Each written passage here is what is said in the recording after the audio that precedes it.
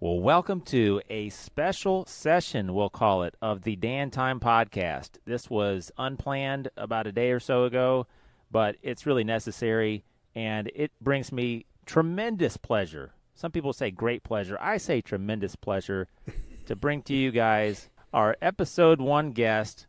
Couldn't stay away from him too long, Mr. Jim Powell. Jim, thanks for being here on short notice. Dan, hey, thank you for having me. I'm fired up. I'm always here to help a friend, and always good to have Jim on Dan Time. So I've really enjoyed your other guests. I pale in comparison to Vic Penn and Dan's that are county commissioners or whatever, and all those other illustrious guests. So I'm just honored to be back for a second time. So thank you. Well, Jim, no one compares to you, but it is hard to do a head-to-head comparison, quite frankly. So you're just your own entity. But today is not about helping old Dan out, not about doing me a favor. This, Jim, is about sending some good mojo to our beloved Chicago Cubs. Man, the Cubs need some help. The Cubs finish up Game 3 in Atlanta against the Braves. We've lost the first 2 games in pretty disappointing, heartbreaking, demoralizing fashion. Yeah. Very Cubs-like. What's your outlook for tonight? Let's just start with tonight. Gloomy. I mean, the Braves are, without a doubt the best team in baseball. They have been for a couple years. We're playing them at Atlanta, and so we had our chances. We should have won the past 2 games if that fly ball hadn't gotten in the lights and Andre Dawson had muffed it out there. We would have had game number 1 easily. I think Riggleman's really going to have to look at what's he going to do with Sandberg out there this week or tonight. Just can't get any worse than what's happened so far. Jim, I don't know what decade you're in. Are you also thinking about the Shawno-meter? Yeah, the Shawno-meter. Gracie's really going to have to be that team leader. We've kept him around. Rework that contract. We need Gracie out there, getting a bat on a ball, keeping guys' heads in the game. That's just, Dusty Baker, what is he doing? Just ruining Kerry Wood and Mark Pryor. Just not looking good tonight. More positive on the who's our next 3 games against the Brewers. That's right. The Brewers have they moved to the National League here recently. Recently being in the last close to 30 years. Yeah, Jim Van Winkle. I don't know what's going on there. I mean, don't get me wrong. I'm enjoying this trip down through the tunnels. Yes. What's Chicago with this interleague junk? What are we doing interleague games for? I mean, how is this possible? Are these makeups or? Anyways. All right. Yeah. Jim, let's not pretend that you don't pay some attention to the Cubs, folks. In 2008. Jim gave me one of those wristbands that if you follow this team, you might remember these cute blue wristbands back when the Lance Armstrong, yellow Armstrong wristbands were kind of spurring some imitations. 2008, it's going to happen. It's going to happen. And I just remember that summer very vividly, and I thought, well, as long as I wear this wristband, surely it is going to happen. This is going to be the year. Lou Piniella. Yep, sweet Lou. We were so dominant at home. Watching those games, all those home games that season, it was a new thing when you would turn on the game and the crowd was electric and you just expected to win. You expected to hear "Go Cubs Go" in a few hours. But long time since those days. I'm actually kind of glad those days are behind us because we've won a championship. We weren't the dynasty we thought we were going to be. But this season, where we are now, is not where we were supposed to be, even if you go back to the first part of July, maybe. Certainly the middle part of July, getting up to the trade deadline. But here we are, Jim. Let's cut right to it. The Cubs are hanging on by a thread. Thinnest of threads, yeah. To the 3rd wild card. Now, that we could do a whole episode on the playoff expansion, and do you like the 3rd wild card? Do you like any of the wild cards? Do you wish it was 1967 again and we just had 2 teams battling it out? But yeah, we basically can't afford to lose. I think I sent a message to you, Jim, and a few other guys earlier today. if the best the Cubs do tonight and over the weekend against the Brewers is win 2 and lose 2, that's probably not good enough because we're in such a it's an avoidable situation, but here we are. We don't hold the tiebreaker against any team that's right in there with us. So you got the Marlins. They break any tie with anybody that's competing with them, the Diamondbacks, the Reds, the Cubs. But we don't hold a tiebreaker against anybody. So we've got to win this third wild card, and it's the only one that we can win outright. So that means 2 games out of the next 4 at a minimum, but most realistically 3. And I'm calling it right now, Jim. We got to run Don't the table. say it. We got to win all 4. And I'm prepared to say, despite how ugly the last 2 games in Atlanta have been, the Cubs are going to win all 4 of the remaining games. Dan, we're going to sweep the Brewers at Wrigley North. I mean, your positivity is infectious, and I'm jealous of how positive you can be, especially your positive outlook when the chips are down and there's doesn't seem to be much light at the end of the tunnel. And I would be ecstatic if they won 3 out of 4. So 4 out of 4 would just be outstanding. And I mean, if they won 4 out of 4, they'd have to be in, right? I mean, I guess there's still, there's possibilities everybody else could do the same. But yeah, I'm hopeful too, and hope 5 days from now we can be texting each other gifs of the flag flying at Wrigley with a W on it. Well, as it stands now, Justin Steele is the projected starter for the final game, game 162, which would be game 3 in Milwaukee. If it all hangs in the balance, Justin Steele is the projected starter. Tonight we've got Marcus Stroman. Tomorrow, my favorite Cubs pitcher of the past. He's the only remaining player, I guess, except Ian Happ of the championship team. Mm-hmm. Kyle Hendricks, the professor. Mm-hmm. So I just called him Doc. That shows you how close. Doc. Professor. Sorry. Yeah, and here I was thinking, all right, we're going to do a special session bonus episode, and I'm going to bring on my best friend and a huge Cubs fan who certainly knows, got his finger on the pulse. And I called Doc. I called the Professor Doc, and I gave you 80s and early 90s Cubs references. So you're welcome. You should have Travis on. He follows along better than I do. Jim, let's get to some questions. We know what the Cubs got to do, and what's your prediction? So I'm the optimist, and in episode 1, I famously congratulated you as being a good face in a bad situation type guy, and you're like, well, it's not really me, but thanks for. That was very kind of you. I just have never been told that by anybody else or think of myself that way. But that was very kind of you. You're like, I'm kind of the Eeyore or whatever you said. Yes. But what is your prediction? Are we getting swept tonight? And then what do you think about Milwaukee? I think, unfortunately, like I said, those first 2 games were the games the universe was saying these are the 2 games the Cubs will win, and we didn't. I know a sweep is tough no matter what, but just the fact that we gave away 2, it would seem easy to me to say that we lose tonight, which is still okay. It's the Braves. I think we win the last 3. I think we do it. But we don't make the playoffs. We don't make the wild card. Somehow the other 2 or 3 ahead of us or Reds behind us do better. But I hope we still make it. So, the Cubs are out. You said they're going to win tonight and get swept. No, lose tonight. Lose tonight and win the next 3. Oh, win the next 3. Okay, so we're making the playoffs. 3 and 4. What ultimately happens to the Cubs? Are we losing in the NLCS? Are we losing in the first round? Or what are you prepared to say here? I mean, it could just be perception, but gosh, it seems like every year one of these teams that squeaks in goes on a heck of a run because it's almost like they have to buckle down, and they're already playing playoff baseball when these teams that have wrapped it up, like the Braves 2-3 weeks prior, are kind of coasting.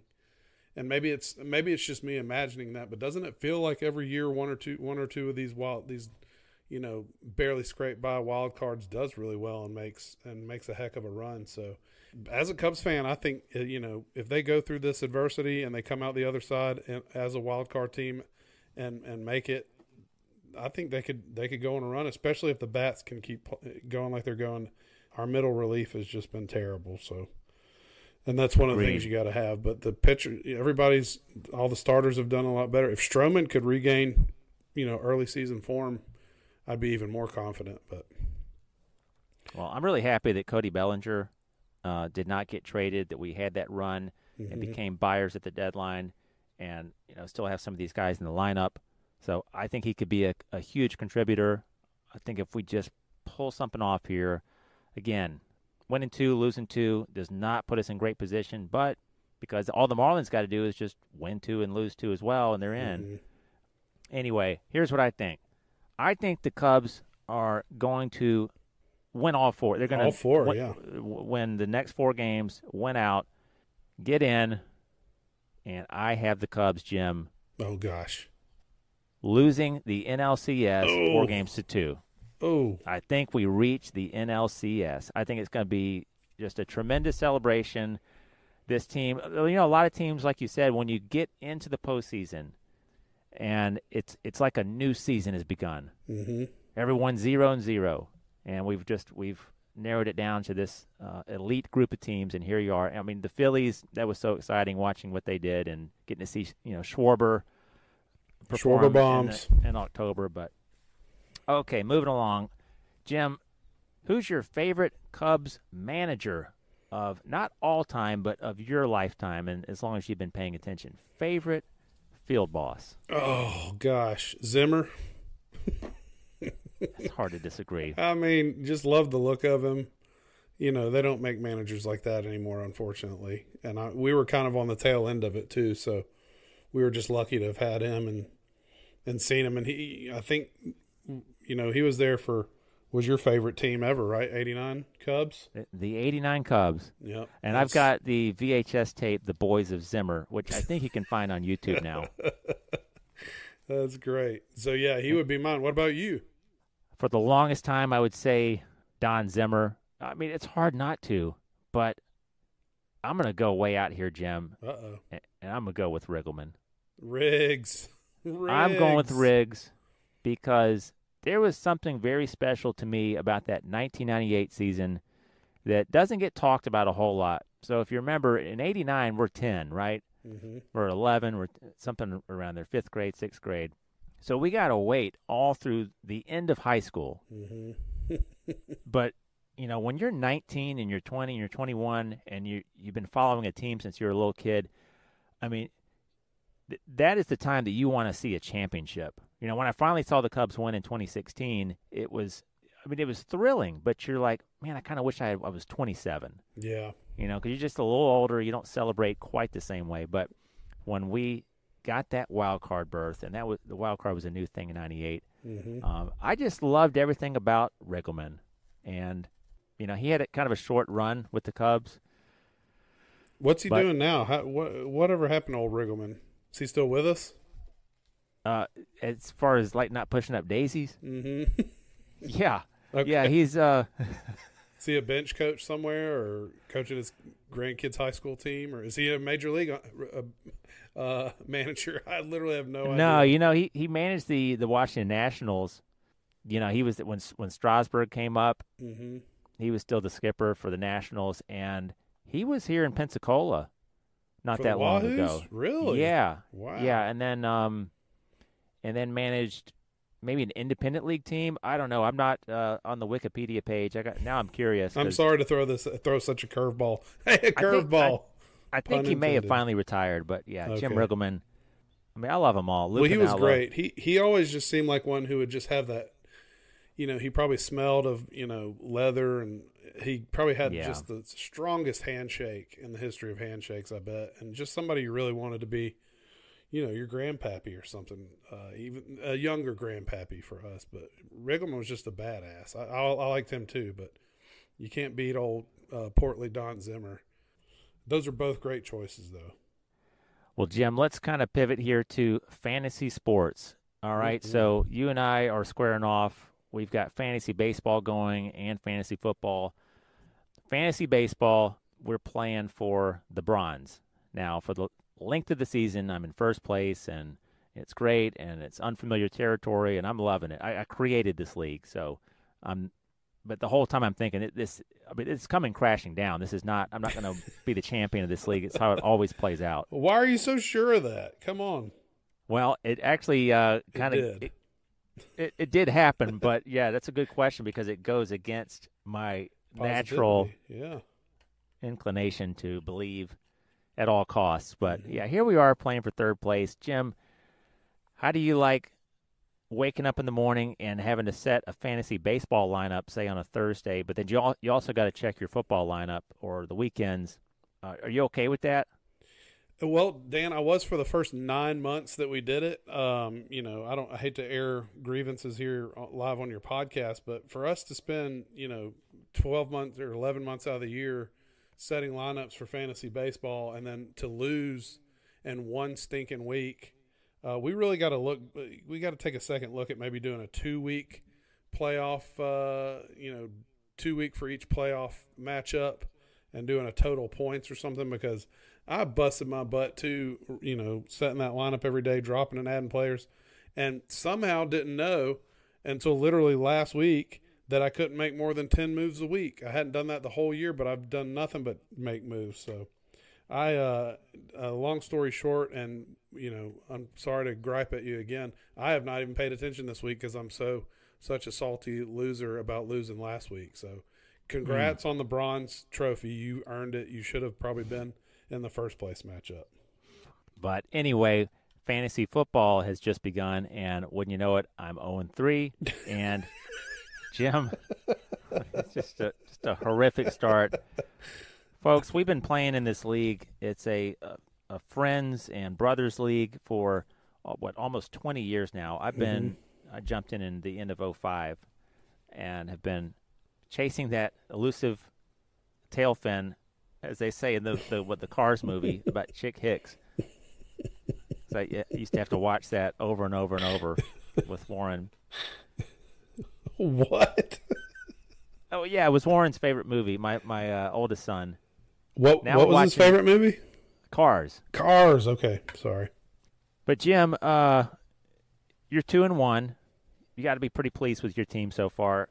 Fantasy sports in general, or football in general, are you still as excited about it? I know you carried the binder to our drafts as you were in it's 2023. Are you still as fired up as you were in 2013, 2007, I think your first year?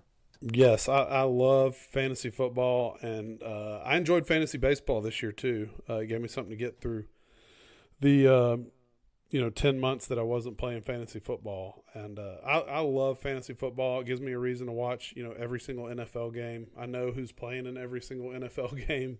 We have NFL games on at least 3 nights a week, so it gives you a reason to get excited and root for teams that you normally wouldn't, just because you may have a running back or even a kicker. Sometimes you're the king of kickers, so you know how important any position can be. So I love fantasy football. I enjoyed the heck out of it. I'm sorry that I demolished your team last week. It was the biggest blowout of the week. That's one of the trophies you get. So you've just had some tough breaks. Your number one pick has been on IR, right, the whole year. So, Jim, my first round and second round picks are sidelined, and devastating. Yeah, but they'll both be back, and you have a good team. I was actually looking at it to hopefully propose a trade to you. So, you got a good team. Okay, that leads me to another question. So, I'm not so worried about starting 0-3. It does concern me looking at the points. The points for, I guess they call it.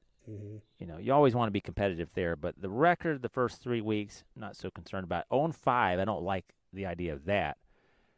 But if you go 0-3, then you win next week, so now you're 1-3, or you lose. Even going 0-4, you got to start winning at some point. But what point do you start panicking, Jim, when it's not looking too hot? Well, since you say that, I'm pretty sure last year I started 0-4 and was getting pretty nervous. If you go 0-5, you're in a deep spot. But with our league, there's 10 teams total, but 6 of us make the playoffs. So most leagues, only if you're 10 teams, only 4 make the playoffs. So if we had, fewer playoff spots, I would certainly be sweating at 0-4. But yeah, at 0-4, I think you're still in a good spot. But you definitely want to win that game to get you to 1-4, because 0-5 is you are staring at a big hill to climb. Agreed. All right, Jim, I got to ask you another question. This is sports related, and we're gonna jump off into obscurity, or we're gonna take this exit over here. I don't know what I'm trying to say, Jim, but what I'm Detour. There you go. Nowadays, based on whatever TV package you have, there's a lot of sports out there that you can just find yourself accidentally watching, and then 12 minutes go by and you're still watching beach volleyball or lacrosse. Jim, is there a sport that you have discovered, or it could be like D3 football, but do you just ever find yourself watching some offshoot sports program? Obscure sport. Man, I love to watch bowling, but that's not really obscure. I guess it's kind of obscure, but that was certainly around when we were younger. Now, what about? I love to watch bowling. I like bowling, but usually if it's on TV, the two guys going at each other are constantly rolling strikes. Yeah. And if they don't, it's like this huge disappointment. Yeah. I know they used to have putt-putt. I would stop and watch putt-putt championships every once. I don't know if they do that anymore, but putt-putt was always enthralling too. What about darts? You know what? I don't really I only know that one variation of darts that we used to play all the time at Dave's or wherever. So I do not watch darts. I've heard that darts is super huge in Great Britain. They have live crowds of like 10 to 12,000 people to watch darts. And everybody just goes and has multiple pints of beer and just sings songs and has a great time. So I would love to go to a live darts event. I don't know so much about watching it on TV. Do you like it on TV? I do. I like watching darts more for usually you have some international players, or it's kind of like, what's this guy's background, because they'll give you a little bio on the athlete. And, every once in a while. But I don't have a lot of open-ended time right now to even watch the Cubs. Yeah. Or to watch college football. It's very, very, very condensed. Your viewing window is very tight. Yeah. And if you have a few kids, even if you have one kid, and you're listening right now, that you've probably hit a period of time where you just can't do what you used to do. Can't watch 9 innings of a game, and you just read about it. The next day, you just follow sports like you imagine that they did when someone living in a rural area in 1925 just couldn't wait for the newspaper so they could figure out what happened in the box score. But are you a subscriber to the Pensacola Post or whatever the newspaper is down there? Pensacola News Journal.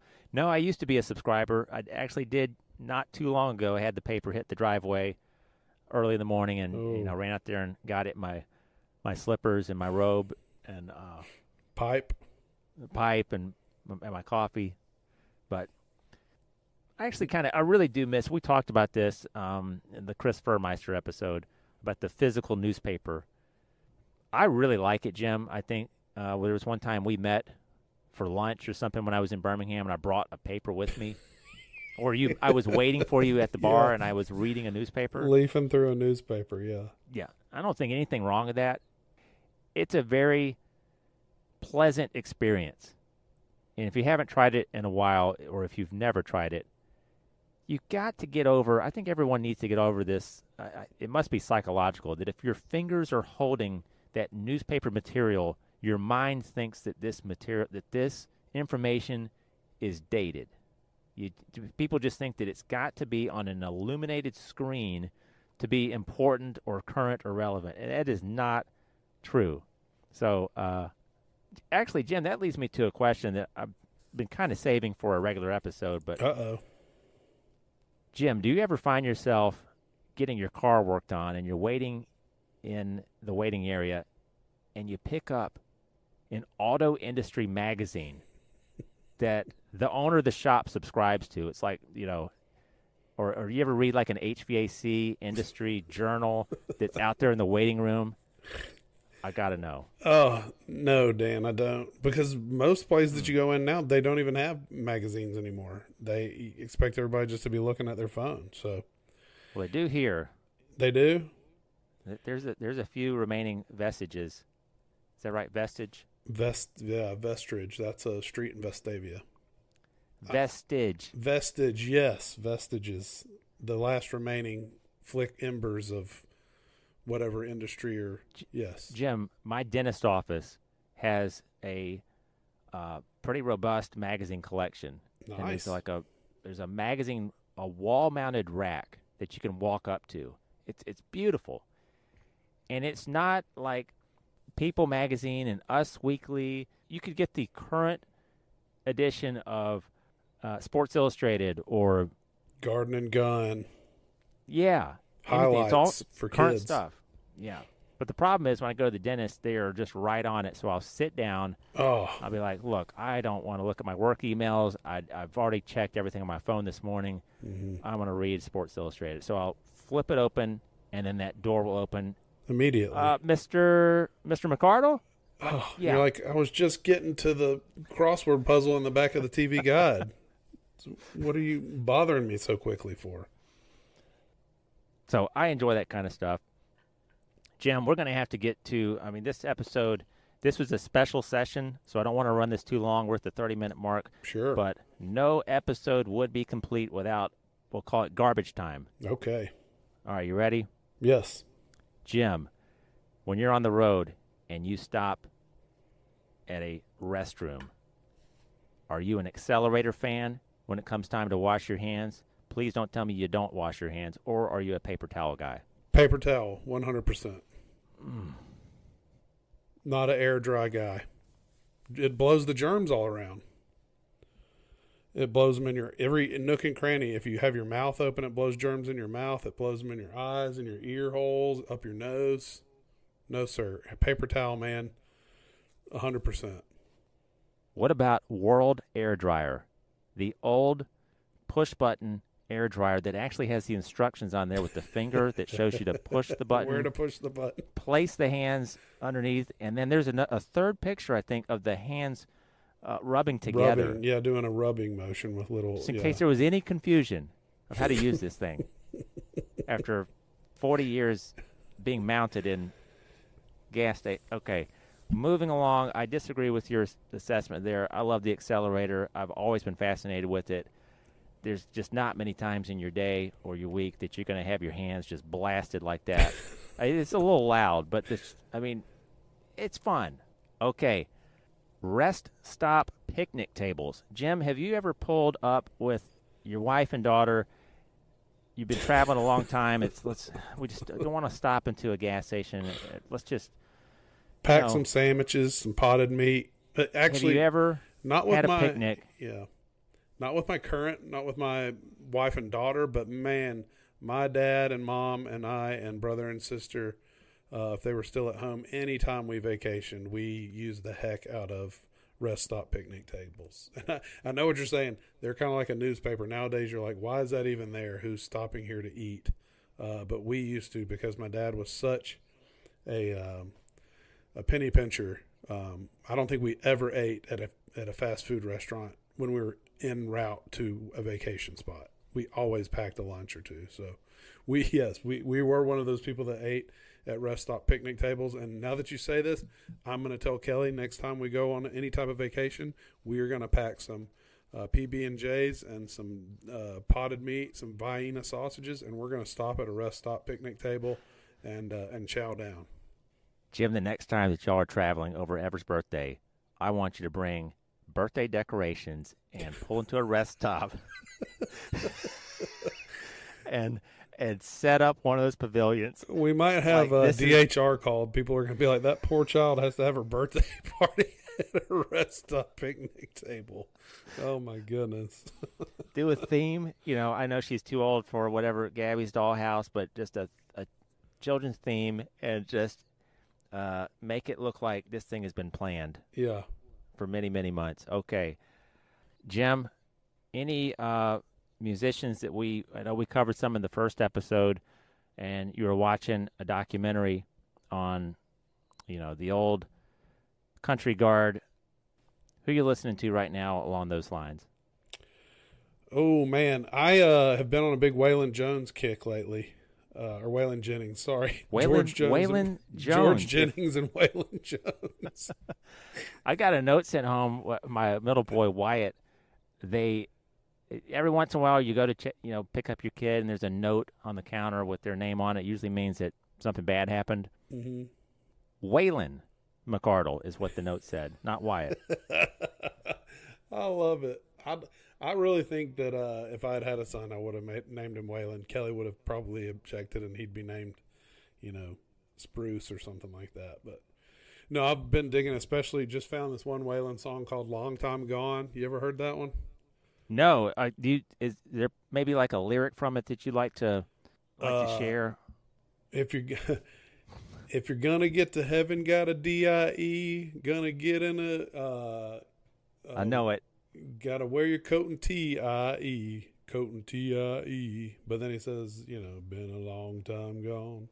And it's obvious to me, I told Kelly today that he plagiarized himself because the tune is eerily similar to the Dukes of Hazzard theme song. I'm like, is this basically the Dukes of Hazzard? He just took Long Time Gone and changed the lyrics for the Dukes of Hazzard. So it's a great one. If you do know it now that I sing a couple? I do, bars? yeah. Okay. Yeah, I've got a few of his studio albums. Honky Tonk Heroes, I recommend everyone just add that one to your collection. Mm-hmm. You're always good with a Waylon best of, but there's some great standalone studio albums. Yeah. And I'm just a huge fan of his vocal. I love the way he sings. I'd like to think if I was in a cover band, it would be a Waylon cover band. I know I didn't do it just then, but I feel like when I can really mimic the Waylon twang if I have to. There was a time, I couldn't get enough Waylon. There was a time not long after I moved here that I was listening to Waylon Jennings for probably a year solid. Could not get tired of anything. The Taker, This Time, Amanda. And that's a good moving to Pensacola artist to latch on to, so kudos. Okay, Jim, we're going to have to wrap up. Wow, this was a special session. Anything else that you'd like to add here? This was a sports episode, a Cubs Good Mojo episode. Yeah, we didn't even talk about the two most important teams. Well, I guess they're probably your number two if you held your feet to the fire, but Alabama football and Auburn football. Auburn is back in the dumpster again. People are still happy with Hugh Freeze and how he's recruiting, even though he's kind of a skis ball or has a skis ball reputation. Was happy to see Alabama, come back and whoop Ole Miss last week. I think lots of folks, including your brother, were pretty worried. I watched part of the game with him.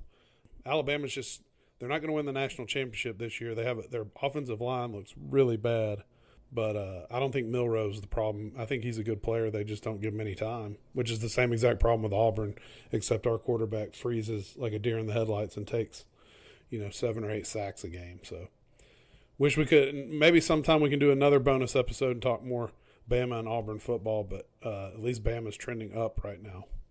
Yeah, I think we are officially out of the dynasty years, and it's exciting for college football. I think that it's not automatic that we're going to have Bama or Clemson or Michigan or Georgia. Yes. Yeah, this year, absolutely. This is a great year for sure. Really can't wait for the playoff expansion where even 2-loss Power 5 schools are, you're not sweating it that much because you figure, well, we'll probably still get a 7 seed or an 8 seed. Yeah. But it'll be exciting. Stuff. I don't really watch enough to really comment at length. I probably keep up with more baseball right now, but I'm still a huge sports fan. And one day, I always kind of romanticize being in my late 50s, early 60s, and it's like, wow, that's the time where I'll be able to just sit at the ballpark again and get my scorecard out. Late 50s, I think you're overshooting it. I think you're, right around 50. You'll be able to. Your kids will be old enough to entertain themselves and won't have to be constantly watched. So let me ask you one more question. I know it's your podcast, but I've always been curious, and we can, get you on record here. Those of you that know Dan know his favorite teams are the Chicago Cubs, as we've discussed, Alabama Crimson Tide, and the Baltimore Ravens. Put them in order. Yes. Your favorite to least favorite. That's the order. Mm-hmm. Oh, it That's is. the Cubs, order that you Bama, put it in. Cubs, Yeah. Bama, Baltimore I have Ravens. some family members that would be disappointed, but the Chicago Cubs are my my one true love. But UAB, Oh, the UAB Blazers, that's our alma mater, yep. and I feel Green like for the money, goal for the honey. yeah, for too long we have treated them as an afterthought, and I am just tremendously proud of what they've been able to accomplish. I love following UAB in basketball. Oh, yeah. And it was a lot of fun watching that first half. I actually did get to watch most of the first half against Georgia. They look good. They really did. So would you move the UAB up above the Ravens? No, they'd still. I'd probably tuck them in right there at number 4. Okay, that's a good list. Jim, maybe we'll have another bonus episode in a few more weeks. I'd love that. I'll come on anytime you'll have me, Dan. Okay, because guys. when you think of Dan time, you think of Jim. Well, that's why you want to be on the show. Exactly. But all these episodes have just been great. You're doing a great job. I'm happy to always jump in if you ever need a bonus episode. Well, nobody replaces you, Jim, and I know our listeners really enjoy your commentary, shooting from the hip, and you being you. Jim is the best. Let me finish that for you. The best. The best. Okay, folks, remember, this may not happen too often anymore, but it used to happen to me sometimes. If you are leaving a family function and an old guy, your uncle or whoever, gives you written directions and takes time to say, all right, now you're going to want to go down here, hit 59, and then about three and a half, 4 miles up, you're going to hang a right on the old 85. All right, now take 85, just to take that north about 6, 7 miles. You're going to see a little chevron on the right. If you run into a guy that gives you those directions, and especially if he writes them down and hands you a piece of paper, it is your duty to follow these directions and do not follow your GPS. He knows what he's doing. He's taking time out to help you, and let that guy do his thing, because he will not exist in another few years. You'll never get that sort of arm leaning into your driver's side window and saying, all right, well, y'all be safe. You just give us a call when you get there. All right, well, we'll see you, hope we see you around Christmas time, So take that guy and dignify him. Okay, folks, y'all have a great day. And, hey, Chicago, what do you say? Cubs are going to win today. Go, Cubs, go. That's it for Dan Time. Special session, bonus episode. We'll see you on Sunday.